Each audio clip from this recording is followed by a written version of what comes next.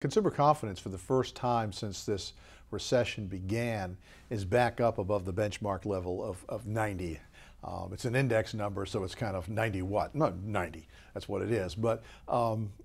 Again, it's measuring consumers' willingness to engage in big ticket purchases.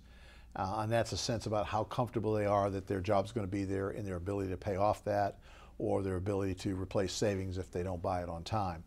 And we've seen it as low as 25, which is an all-time low during this recession back in 2008, excuse me, 2009. And it's really struggled. It kind of got back up into the 60s and 70s, and it just kind of struggled along there for the last couple of years.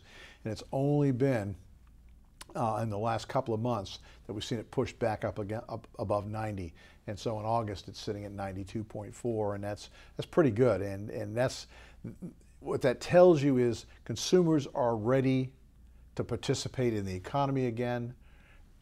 If we can get a little bit of wage increase going their way, they'll probably, basically dive in and start consuming at higher rates than they have been, and that ultimately be healthy for the economy. But the one downside, as I've said, we've been in this recovery for 63 months, a little over 5 years. Sixth longest recovery of the 33 expansions that since 1854. So it's been a long expansion period.